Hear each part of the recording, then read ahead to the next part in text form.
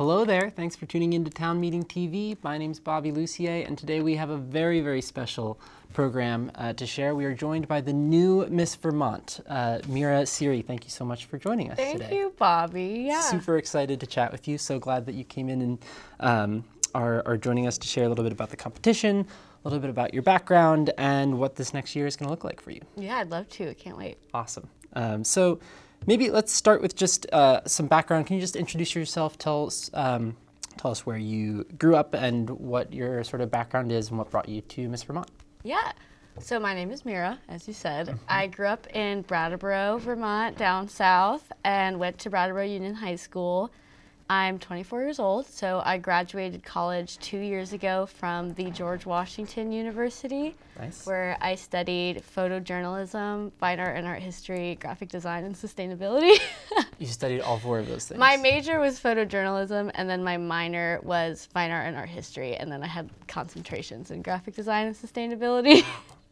Yeah, I had a lot of interest. Sounds really busy. It was. I actually took 7 classes in one semester my freshman year of college. That's crazy. Still managed to make Dean's List, but it was really tough. It was Incredible. That's Miss Vermont material. Thank right you, there. thank you. Yeah. That's awesome. Wow. And did any of those, like, one thing, like, kind of stand out as a thing that you really wanted to pursue as a career, or what did studying those things kind of feel like? Yeah, well, growing up, I was a fine artist always. I loved to draw and to paint and to just make things with my hands. But I really wanted to transfer my creativity into a career, and I thought photojournalism and graphic design was a good way to do that.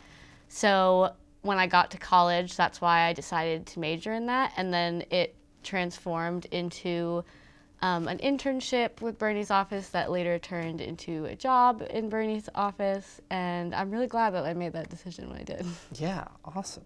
So photojournalism, I'm thinking of like still photography, but what kind of photojournalism are you interested in? So when I think of photojournalism, what really comes to mind is documentary photography. So that's not setting up the scene and just kind of being a fly on the wall for whatever's happening.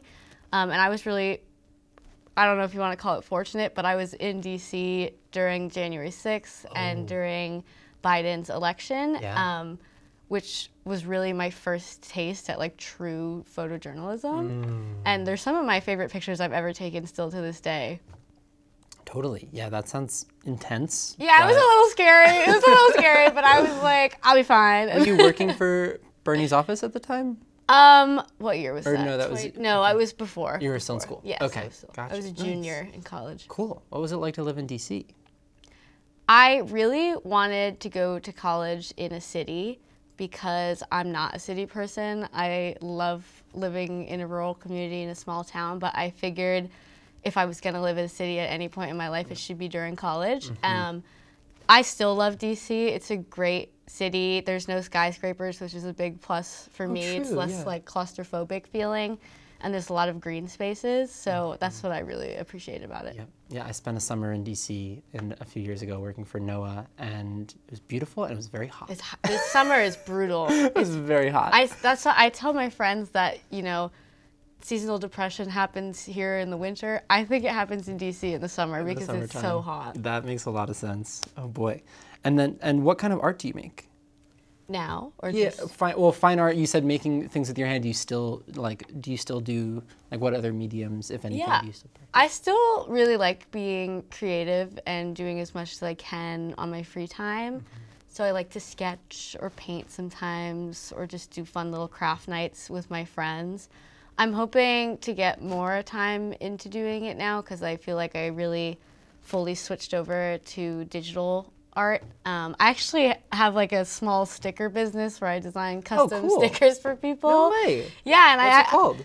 It's just like Stickers by Meara, and it actually paid for one of my ads in the Miss Vermont program book, which was really fun. Nice. Oh, that's super cool. That's awesome.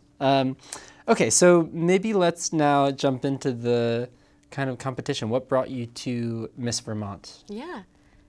This is a really fun story that I like to tell, but when I was a freshman in college, I actually won the Red Sox Scholarship for Outstanding Community Service. Nice. And I was able to go to Fenway Park during a game and walk the first baseline and have my face on, you know, the John Hancock or whatever. Wow. And while I was there, I met Miss Vermont 2018, Julia Crane. And I was like, oh my God, wait, this seems like such a cool opportunity to get involved. And I was, to be honest, really looking for more scholarship money because one of my goals with college was graduating debt-free. And as a low-income student, I was really scrambling to make that happen. So that's what initially drew me to the Miss Vermont organization. But since, what's kept me coming back has been the sisterhood and the camaraderie between delegates. Some of my best friends are people that I met in this organization, including Miss Vermont 2021, Danielle Morse. Love you, Danielle.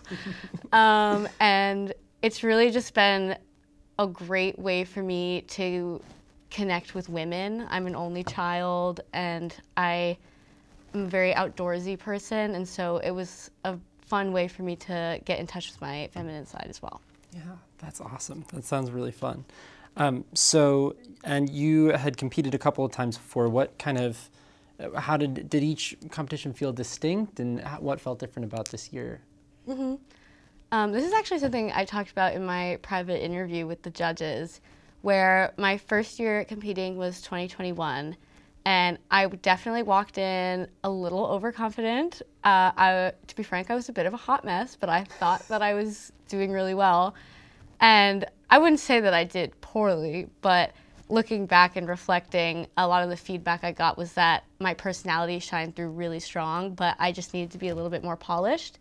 So then when I came back for my second year competing, I think I polished myself a little too much, where I lost a little bit of my spunkiness because, you know, I'm funny and I wanted them to know that. So this year I really went in trying to have a happy balance, because at the end of the day, like, this is a job and you're going into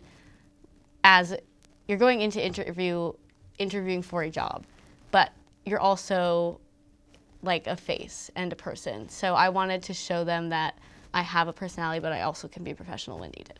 Yeah, that's really interesting to describe it that way as an interview. Mm-hmm. We do have the moment that you received this incredible crown that you're wearing now, and maybe we can pull it up now just peek into that moment from last month. Here you have it, the top two contestants for the title of Miss Vermont 2024. The first runner-up will be taking home a $1,500 scholarship, and the new Miss Vermont 2024 will receive a $7,500 scholarship, a $2,500 national expense allowance, and represent the Green Mountain State at Miss America. The next name I announce is the name of our first runner-up. This is an important position because if for any reason the winner is not able to fulfill her obligations, the first runner-up will take over. Our first runner-up and winner of a $1,500 scholarship is Sophia Parker.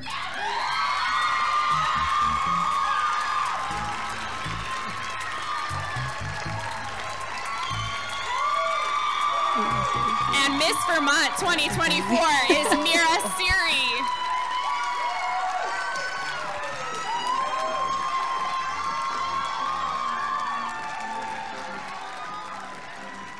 I was pointing at Danielle there. He's my friend that I mentioned. Oh. Incredible, I love it. Yamuna's passing on the crowd. Oh! I kept standing up. I was like, oh. She was like, you did it!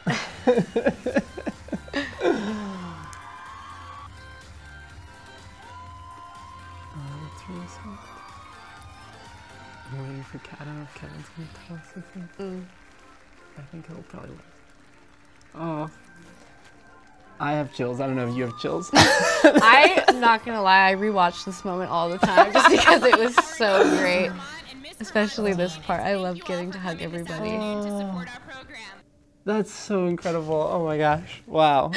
That's such a beautiful moment. So yeah, can you tell us a little bit about what what you were feeling in that moment, and besides just pure and utter bliss? And I mean, did you black out? Do you remember it? I blacked out a little bit, Yeah. but I specifically remember just having to I kept touching it to make sure that it was really there. Yeah. And I was pointing at my friends and my family in the crowd, and just seeing everybody stand up all at once, and like it was just the community that you feel immediately following when the crown comes on your head. And honestly, before then, it's just so heartwarming. And then having all of your sisters behind you who are excited for you, it's just, there's no feeling like it, truly. Oh, wow. That's incredible. So can you tell us a little bit about the competition? So it's a weekend. What did they put you through? Not to put it that way, because I'm sure it was wonderful, but what was the process like? Yeah, so there's a few different portions of competition. There's private interview, which is a 10-minute long interview with the judges. So 10 minutes? Yes, and it's you and the judges, and that's it. So how many delegates? How many delegates were there? This year there were 10 for the misses and 7 for the teens, I believe. Jeez. Yes. Yeah, that's not a lot of time. So what questions did they ask you? Oh, they asked me, you send in a resume and a community service initiative write-up that explains what your community service initiative is. And they draw a lot of questions from there, but they can also ask you anything. So I remember in my interview last year, I was asked if I could name 5 different types of cows. Oh my God. I got 4. That's and pretty I was good. like, That's pretty good. But they also can ask you questions about like political things. They asked me about the TikTok ban. They asked me about, on my paperwork in my bucket list, one of my bucket list items is seeing Hozier in concert. And so I had a really great moment with one of the judges talking about Hozier. Oh, that's great. So it can really go in any direction, and you have to be prepared for any question that's thrown at you, which is honestly, I think, the thing that prepares you most for this role. I've been asked so many random things, even in the short month that I've been Miss Vermont. So it's really important to be able to communicate that way. Then the other portions of competition are talent, fitness, and evening gown, and then on-stage question. Oh. Which is, Yeah, the envelope. Yes, Oh. where you pull a question. So wait, can you tell us about that? How does that work, the on-stage question? It can be different every year. This year we had what we called hot topic. So instead of a direct question being asked to us, it was just a word or phrase, and we have 30 seconds to answer that question whatever way, or talk about that topic in whatever way you want. I was delegate number 8, so near the end of the pack. And I just remember being backstage and hearing everyone pull each question every time. I was like, shoot, because I wanted that one. And I actually ended up pulling the only one that I really did not want, but I answered it to the best of my ability. You get 30 seconds. 30 seconds from the time you stop at the microphone. So I pulled a question out of the fishbowl, handed it to the speaker. She read it aloud, and I walked over, and that's the time you have to think about what you want to say. Do you remember what you said? I think my topic was the drug crisis, which can mean a lot of different things. It can, and in Vermont specifically, I wanted to just address the fact that it is a crisis here as well, and not just like a national issue. So I don't remember exactly what I said, but I think I said something along the lines of the best way for us to address the drug crisis in Vermont is through education and through educating our youth and making sure that kids are making the right decisions and not falling into patterns, and having resources to make sure that they don't, become addicted. Yeah. Jeez. I mean, that's hard to talk about in 30 seconds. It really is. What were some of the other what topic did you really wish that you I wanted climate change. Yeah. Yeah. Or there was one, or food insecurity were the 2 that I was mostly interested in. Okay. Yeah. They're all related, really. But what was your, do you have your like kind of spiel about climate change? I mean, I know you've done a lot of climate activism work, and that's something you're very passionate about, but what's your kind of like spiel about climate change that you're excited to say? when I talk about climate change with people, I really want the conversation to not be accusatory, because I know that there's a lot of people that don't believe in climate change. And so my goal as Miss Vermont is to shed light on ways that we can promote sustainability without it being like a finger pointing act. And I really wanted to show people that doing things that are sustainable can not only be good for the planet, but they can be good for your wallet, you know? They can be good for your mental health. And it's more all-encompassing than just preserving the planet, even though, to me, that's the most important part. Yeah, that's a really, I mean, yeah, I feel like you would have had an excellent 30-second Thank you. any of the 10 questions. That's awesome. I want to talk about your wardrobe for this event, which was incredible. And okay, so this was the dress that was this was what you're wearing when you were crowned, right? Yes. Okay. Yeah. And how many dresses did you bring? So, segueing from climate change, what I'm really excited to talk about Great. is I have this social media initiative called Thrifty Thursdays, where I highlight my secondhand wardrobe and just different tips and tricks to make thrifting more accessible to people. And something that I'm really proud about and was a big goal of mine coming into competition this year is that every single thing I wore on stage and off stage, aside from our like sponsored fitness attire, was borrowed, bought secondhand, or thrifted. Oh, so that's awesome. And I mean, including earrings and everything too. Including earrings and everything. Where's your spot? Everything. Where are you getting this stuff? I love Goodwill. I also love the local thrift stores in my hometown, and I'm a huge proponent of Facebook Marketplace. I got my evening gown off Facebook Marketplace. No way. Yeah, and my interview dress was $4. That's my crazy. Earrings, I got a lot of my earrings and jewelry off of Poshmark, as well as my shoes and things like that. But to answer, and I borrowed my talent dress, which is the gold dress with the tassels on it.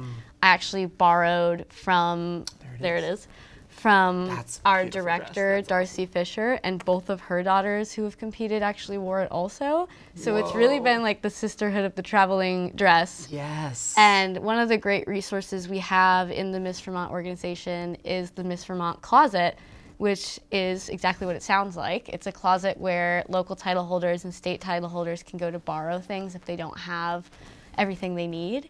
That's awesome. Which is another place that I got a lot of earrings from. Their teen director, Brittany, is a very talented earring designer and maker. So that's awesome. It's really cool. Well, I mean, there are so many reasons to buy secondhand. I mean, it's scary to see the fashion industry, you know, and the impact that it has, and just the obsession with selling and making so many clothes every year and trends. But it's also like, I find that like when I buy vintage clothing, like it lasts so much longer. My favorite pair of jeans I bought when I was 17, and they fit me the best still, and they have the highest quality. Yeah. And I thrifted them. That's awesome. That's so cool. Okay, so there's the evening gown, and we talked about the question. What else was there? There was talent. So you were singing? Was that your, okay, that's awesome. How long have you been singing? So the first time I ever sang in front of anyone ever was my first pageant. Really? When I was 17, I competed at the Brattleboro Winter Carnival pageant, which is no longer happening. I was the last one to win. Cool. Wow, you just shut that right down. Yes, forever Miss Winter Carnival You're forever, Queen. Wow, that's an incredible title. Yeah, but there was a talent portion for that competition as well, and I was like, you know, I'm classically trained in the trumpet, but I have never felt like a soloist with trumpet. I've always loved being part of an ensemble, and I knew that I just didn't really want to just play my trumpet, so I was like, you know what? I'm just gonna sing. And I actually sang and played my trumpet at that competition. And I sang Moonlight in Vermont, that song, which was awesome. And I had a lovely accompanist who was a good friend of mine. Nice. And it kind of sparked this want to perform. I was like, oh my God, this was so much fun. And my parents were, I just remember my mom after the show was just completely slack-jawed. And she was like, why didn't you tell us you could sing? And I was like, I don't know, it never came up. But this year, I wanted to go back to like my initial roots with singing and go back to jazz a little bit, because the past 2 years I've done something different every year. I did a pop song last year, which was fun, but I wanted to go back to that. And so I actually sang the Postmodern Jukebox cover of Seven Nation Army by the White Stripes. Oh. And oh, that's so cool. It was really, really fun. It's the best I've ever felt performing. And did you work with a vocal coach at all, or? I worked with this lovely sponsor named Lorna Brunel, and she's amazing. I worked with her a couple times via like FaceTime. Oh wow. And she was really helpful. That works. I wonder. I also kind of sing, not as well as you do, but like I wonder about like vocal like coaching and lessons virtually. Yeah, it was fine. Honestly, I didn't find it any different than the lessons I had in person when I played trumpet, because I also did trumpet lessons way back in the day. Yeah, it was great. She made me very comfortable very quickly, which was awesome because I had no formal training in voice. I have a lot of background in music, obviously, but which I do think helped a lot because I trained my ear, and like you can hear it, you know. Yeah. So that was an easier transition, I think, for me. But she helped a lot as well, and she also suggested the song because she asked me like what my favorite music is, and I was like, well, I listen to a lot of Stomp and Holler and like new Americana country music, so I'm not really sure. Fun. Yeah. And I was like, but I did grow up listening to classic rock. It was my favorite ever. My first concert in my entire life was Chicago and REO Speedwagon when I was 12. That's, yes. I still love Chicago. I listen to them all the time. You know, I have like a record collection at home. So she was like, okay, like I can work with that. Let me look some things up. And she just started sending me links to like every possible song. Wow. And I heard this one and I was like, that's it, doing that, that's happening. Oh, that's so fun. Yeah, it was really fun. Are you performing still like out and about, or what, you know, where's the If next the place? opportunity arises, I certainly will. I am singing the national anthem at a couple Lake Monsters games and at the Virgins do you know what Memorial Parade. If you let me look at my Google Calendar, I can tell you, but off the top of my head, I don't. I'm gonna be. I mean, like, I love Lake Monsters, and I will come for your national anthem. I was really hoping it would align with the Quarter Hot Dog Day, but that's I don't the day. think I mean, it that's did. the sellout crowd for sure. True. But that's awesome. Oh, that's so cool. Wow, and that's amazing that you have such a robust background in music, and like singing is just like, oh, well, I played the trumpet, so I might as well just sing. Like I can do it. That's awesome. Okay, so and that was the talent. And was there what else am I missing? Was there anything else in the competition? There was the interview. Evening gown and fitness. And fitness. What was fitness like? So in the heyday of Miss America, like way back, it was a swimsuit competition in Atlantic City, and that carried over for a long time until I want to say 2018, 17 or 18, where they completely got rid of swimsuit. And then last year, they decided to bring fitness back, but not have it be swimsuit. It's more about our partnership with the American Heart Association and promoting heart health and women. So we have another partnership with Rebel Athletic, which is a fitness attire brand. And all it is really is you're kind of just modeling the fitness wear while at the same time talking, or not, you're not talking, but somebody is talking about the ways that you promote mental and physical health. Nice. That's really cool. Okay, and that was the full weekend, but it was just one day on the stage, you said? Yes, so the private interview happened Saturday, and that's dress rehearsals all day. Cool. And then Sunday, it was the actual competition. Right. At Spruce Peak. Okay. Big picture, what does it mean to you to be Miss Vermont? I grew up pretty low income and was a low income student, and community service was always a huge passion of mine because my community gave so much to me growing up. So getting to be Miss Vermont, who her primary role is community service, is just a really full circle and awesome experience. I love representing my home state. I love getting to meet everybody and all the people. Even when I did my first appearance in Brattleboro, I saw a lot of familiar faces, but I also met a lot of new people. And just having people come up and be like, oh my God, I read your article in the Reformer. Like, thank you for representing Southern Vermont. I was like, you're welcome. But it means a lot more than the sparkly hat and the pretty dresses and things like that. It's at the heart of this organization. It is community service, and it means a lot to me to be able to do that for my community. Yeah, that's incredible. I'm very, very glad that you're in this position because you're clearly very well suited for it. Thank you. What are you looking forward to in the next year? I'm really looking forward to the Father's Day fishing derby because it's a tradition that Miss Vermont kisses the winning fish. And I love fishing. I grew up fishing with my dad and my Barbie pole. So that is a sillier answer to what I'm excited about. But in general, I'm just excited to get to travel the state more and see all the communities that I'm not directly a part of and get to be a part of them. So it's just a really exciting year of getting to kind of do whatever I want, but at the same time doing what the people want as well, and getting to be the Miss Vermont that they want me to be and also be the Miss Vermont that I want to be. I want to jump back to the competition because I remembered a question that I wanted to ask. It sounds like a beautiful, wonderful weekend. And would you, if you could change one thing about the competition weekend, what would it be, if anything? I would make it longer. I would have us all there Thursday night having dinner together, because what you don't see in the pictures and in the live stream or in person at the competition is just how much fun we have together as title holders. Like I said before, some of my best friends have come out of a 2-day period. So I can't even imagine how many bonds would be formed if it was a bit longer. And I'd also really love to see more people out coming, joining the program, having a larger pool of young women who want to serve. That would be amazing. Awesome.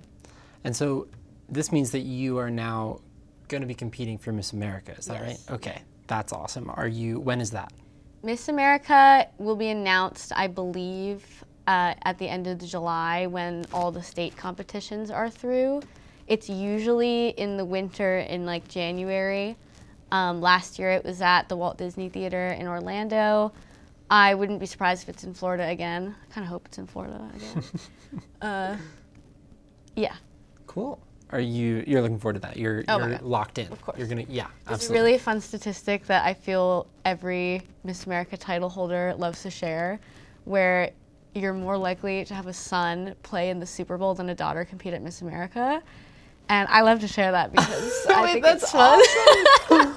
Oh, that's so cool. So it is truly the opportunity of a lifetime, and I'm really excited to represent Vermont on the national stage. Nice. That's great. Did I read that you're also, is there a Miss Massachusetts competition that you're also competing in? Oh, no, I'm not competing. I'm just going to support. Oh, you're just going. Yeah. Okay, I was like, how is she going to do both of those? That makes sense. Okay, cool. I think we're just about out of time. I mean, is there anything else that you want to share that you're really excited about? Or, I mean, you've expressed a lot of gratitude about the organization. Is there anything else about the organization that you want to share before we wrap up? Yeah, I would just like to flex the organization a little bit and let any young woman who might be listening out there know that if they're interested at all, they should reach out. We have a very, very welcoming board as well as the local title holders, and it really, again, is the opportunity of a lifetime. It's so much fun, and you honestly get more out of competing than you do winning, and that's coming from me who just won. So I would say just reach out. Text me on Instagram, I'll respond, you know. I'm very friendly, so that's what I guess that's what I'll end with. Awesome. Meara Seery is the new Miss Vermont 2024. Thank you so much for joining us. Thank you. I had so much fun. Awesome. Thank you for tuning in. So long.